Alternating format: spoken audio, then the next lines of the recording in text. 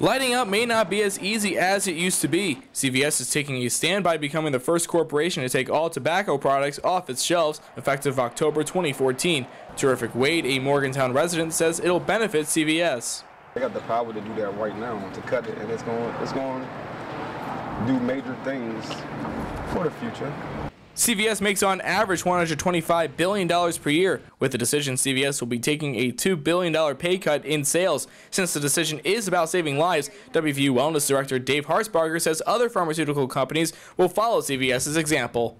I think CVS, by putting that stake in the ground that this is the way we're headed and the way we're partnering with health insurance organizations and helping to manage people's health and working with partners in insurance and organizations to make their employees healthier, save companies money. I think it's a great strategy move, and I would be surprised if other pharmacies don't follow suit at some point. West Virginia is the second leading state in tobacco sales per capita, but that number has been reduced in the last few years. With CVS, that number may be trimmed even more. President Obama showed his appreciation towards CVS by saying, in quote, "Today's decision will help advance my administration's efforts to reduce tobacco-related deaths, cancer, and heart disease," end quote.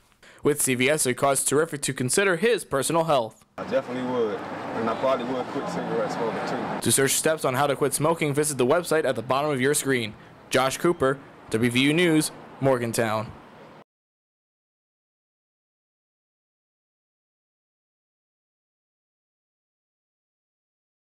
I'm Josh Cooper. Straight ahead on WVU News, I'll tell you which corporation will be cutting its tobacco sales for good.